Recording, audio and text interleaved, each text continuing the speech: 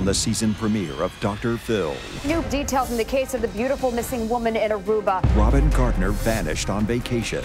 You went in to snorkel together, you came out alone. Why did you leave her behind? I didn't just leave her behind. See, we're just perpetuating the same nonsense. Do you want me to not ask you the question? Why was her friend the prime suspect? Did you kill Robyn Gardner? Absolutely not. There's no doubt in my mind she drowned. It happened to 2 other people just afterwards as well. Both of their bodies were found.